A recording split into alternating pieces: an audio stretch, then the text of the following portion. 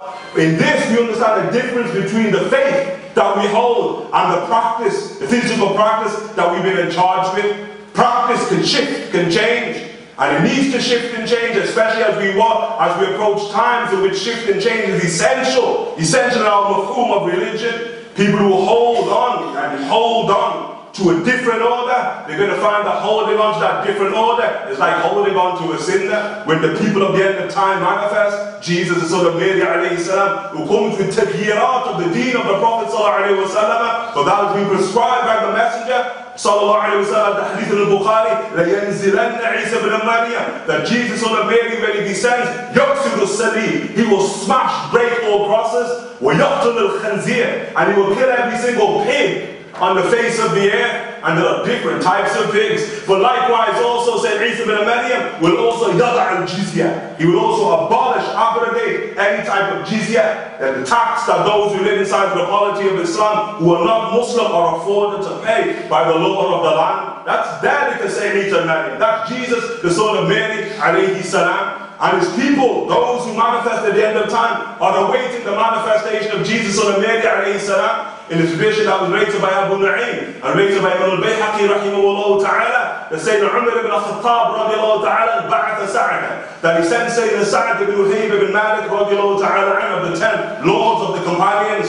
10 guaranteed paradise. He sends him to Hilwan in Iraq. He sends him to Iraq to open up Iraq. And it's our great man that we should thank for the open up of Iraq, the open up Mawra and Nahar, all those lands that lie beyond the great river of Iraq. That's the great Imam from the Sahaba, Sayyidina Sa'ad ibn Malik radiallahu ta'ala anhu wa arda, is the one who opened up their great lands.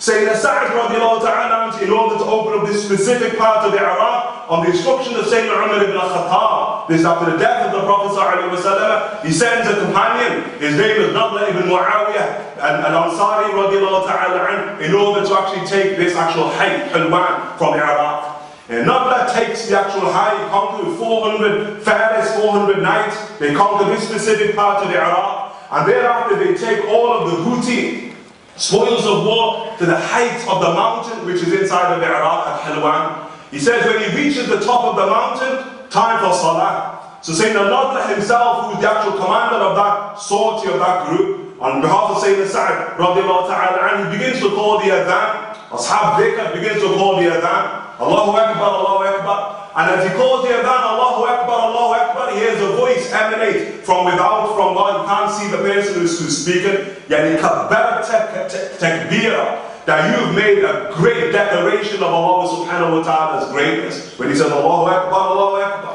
And then when he says Ashhadu an la ilaha illallah, when he says I bear witness there is no deity but Allah, he hears a voice, the same voice, speak back to him. He said, وَبِذَلِكَ شَهِدَ أَهْلُ السَّمَوَاتِ وَالْأَرْضِ. He said, and that has been witnessed by the inhabitants of the heavens, the celestial as well as the terrestrial, the heavens and earth.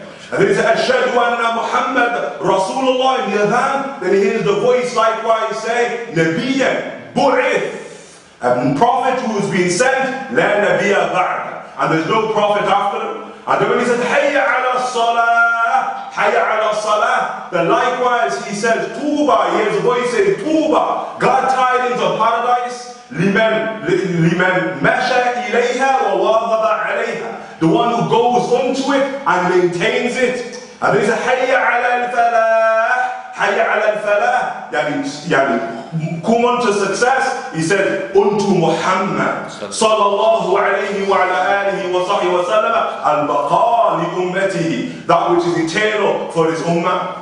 And here he finishes the adhan, Sayyidina Nadla radiallahu ta'ala and begins to address, Men anta, who are you? And then the voice, then a person appears, and he's in two thawbs, thawbun khalq, like what somebody would wear for Hajj. He has two thawbs, khalq, that they're rough and they're made out of wool. And then he says, Ana wafdullah, I'm the delegation of Allah subhanahu wa ta'ala, wa ana wafd nabiyyihi, and I am the delegation of his Prophet sallallahu alayhi wa alihi wa sahbihi wa sallam, wa wafd Umar ibn Khattab, and I am the wafd, the delegation of Umar ibn Khattab. He said, wa ana, he said, I am wasi Isa ibn Maryam. I am the wasi, which is the legacy of Jesus, the son of Mary alayhi salam. And his name is Zurayb ibn al-Barthamla. Zurayb ibn al-Barthamla. And he said, Askarni Isa ibn Maryam alayhi salam, that Jesus, the son of Mary alayhi salam, he was the one, Jesus, who sent me to the mountains of Hilwan. The time was Sayyid Isa ibn Maryam. Sent me, he's a disciple of Jesus, sent me to the mountains. And this is something that we should understand from our deen if we just study the great surah that we should have recited today, Surah Al-Kahf. And we look at the story of the boys of Surah Al-Kahf, the Fatayan, those young ones, Surah Al-Kahf. Who were they and why did they become Muslim? That they become Muslim due to the da'wah of Sayyidina Isa ibn Maryam, that Jesus alayhi salam and his great mother, the Siddiqah Maryam alayhi salam, they had sent messengers to various parts of the world to await the manifestation of the final Prophet sallallahu alayhi wa sallam. And manuscripts that we see to this day manifest, send messengers to what? To España, to Andalus, send messengers to North Africa, messengers to Egypt, and many messengers, the majority of them, into what? Into the Arabian Peninsula of itself, as well as to Anatolia, to Old Turkey, where is the reality of Ashab al-Kahf. When we read the seerah of the Prophet ﷺ, we see many of these people or their students manifest just before the coming of the Messenger of Allah ﷺ. They're known as the Hunafa. So from our tradition, some of the ulama even say that they're even disciples of Jesus. As an example, whom? Salman al-Farisi, radiallahu ta'ala anhu warda, in a position that he is an actual disciple of Jesus. Ibn Hajar al-Asqalani, rahimahullah ta'ala, mentioned it inside of his Isaba. This is a disciple of Jesus, Zurayb, a disciple of Jesus inside the mountains of Iraq. And he said that Jesus was the one who sent me to these mountains to await his manifestation. His manifestation meaning Jesus' own manifestation at the end of time. The fact that I had missed the Prophet himself, I confirmed that he doesn't meet the Messenger of Allah, Akri ala Umar ibn al-Khattab as-salam. Give my salams to Sayyidina Umar ibn al-Khattab. He says, and then he said, and tell Umar ibn al-Khattab, Saddidu wa qaribu, to bring the ranks together, the believers together, as Allah subhanahu wa ta'ala speaks inside the Surah Al-Saf. And these are essential things that are essential for people at the end of time, that the sufuf, what they call tawheed al-sufuf, that the ranks of the believers are brought together. And all of these type of schisms that are crept inside the ummah of the Messenger of Allah that serve to separate, not to bring together, like the verses we just heard. وَلَا تَفَرَّقُوا, Allah subhanahu wa ta'ala said, commandment of Allah Jalla fil-Ula, for us not to separate. Saddidu wa qaribu. He says to Sayyidina Umar ibn al-Khattab, to not let, to tell Sayyidina Umar ibn al-Khattab, brings the ranks together. And he says, because it was going to be time for everybody to flee with his religion when signs manifest inside of the ummah of the Messenger of Allah sallallahu alayhi wa sallam. From the signs he makes mention, when nisa. He speaks about the issues of homosexuality. When man finds solace in men, faqat, or women find solace in women, faqat. Yani men after men and women after women. Men taking on the attributes of women in order to bring about that type of foul union, as the Messenger of Allah sallallahu alayhi wa sallam, the Prophet sallallahu alayhi wa sallam says, al-mukhannafina min al-rijal wa mutarajjilat min al-nisa. That the Prophet sallallahu alayhi wa sallam says, men who behave like women and women who behave like men. The Prophet ﷺ said, the one who said, مَا بُعِثْتُ لَعَانًا, I was not sent as one who curses. So when he curses, sallallahu alayhi wa alayhi wa sallam, it's a dire reality that a human being has now characterized himself with. And what's even more foul, as the hadith says, is that when Zurayb says, when people see ma'ruf and they don't enjoy it, and we know the law and we don't teach the law and preach the law, we don't enjoin people to embody the law. When people see munkar, when they see that which contravenes the law of Allah subhanahu wa ta'ala,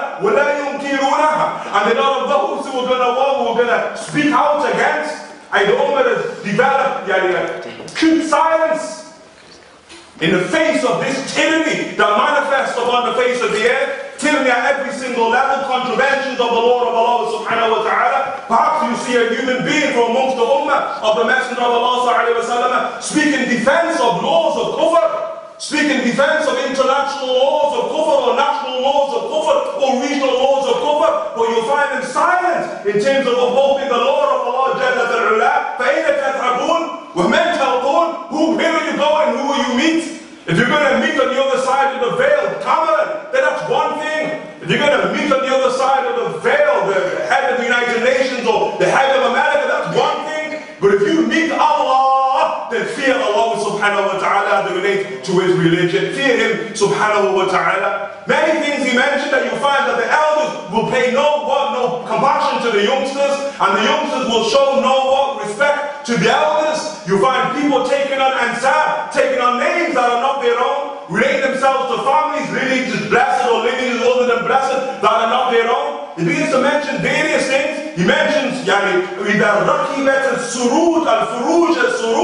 mentions women's liberation, women's live. When women now begin to try to occupy the sphere of the reality of men, this is what Zurayk mentioned inside the ahadith, things that are from the signs of the end of time. He said at that point in time, it's time to flee. Flee with your religion. He said, radiallahu ta'ala anhu. What we see in our day and age, he says, send this to Umar ibn Khattab. فَغَابَ عَنَّا. Zurayk then disappears.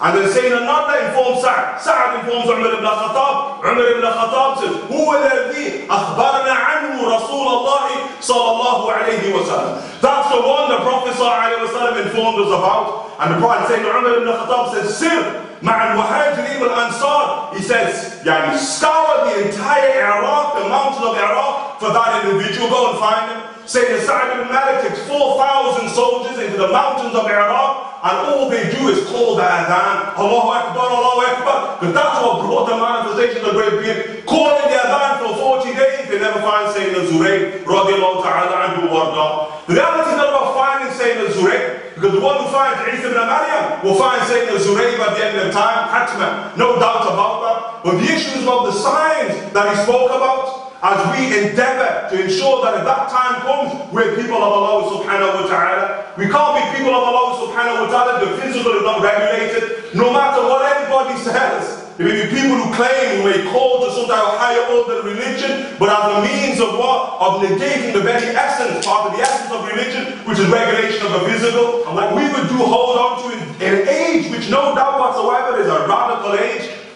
No matter what your criterion is, for time to adjudicate the age in which we live in, when ages are gone. This is an age of deep radicalism at every single level. And we should understand that never does Allah subhanahu wa ta'ala allow radicalism, the world of duality, to manifest at one level inside the world of manifestation, the world of kufr, except that also we're going to see radicalism manifest inside the world of belief. And that's the words of the Messenger sallallahu alayhi wa sallam. He said, on that day, fustatan. On that day, two camps. The Prophet ﷺ said, end of time scenario. He said, Iman la nifaqa fi.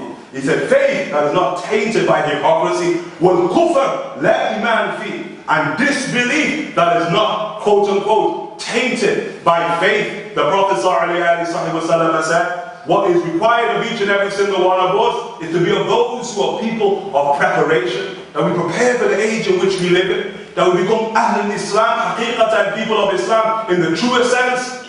We don't just wait for the signs, as many of them manifest. Look at Sayyidina Zurayk, when he told the things he made mention of, that when the minarets of mosques are built high, you have high minarets in mosques, sign at the end of time. He says when the mushaf is adorned, fadlatul masahif, he said, when the mushaf is adorned, sign of end of time. He said, radiallahu ta'ala anhu, zakharif al-masajid, when the masajid, still, people spending 60 million pounds on building a mosque. How much? The masjid of the Messenger of Allah, the greatest masjid ever built, how much did that cost? Where's the dustur? Where's the criterion? Where's the furqan? Where is it? These things that he made mention of, Shayyidul Mabani. He said when we start building lofty buildings, as likewise the hadith is Sahih Muslim, ينتدب أمة الربة وترى الحوت هذا العراة العانة للعشاء يتطاولون في البنيان. When you see naked, destitute, barefoot headsmen competing in the construction of skyscrapers, the Prophet ﷺ said, signs at the end of time. And who fatin? The one who's intelligent, inna lillahi ibadun futala, Imam Shafi'i said, the verily Allah has intelligent servants. The one who's intelligent, he reads signs. And he acts in accordance with those signs. And the one who is beyond intelligence, he prepares for the signs. Why? Because they manifest from لا يخرج من هذا إلى الحق. They manifest from a mouth that only manifests and speaks the truth. Sallallahu alayhi wa ala alihi wa sahbihi wa sallam.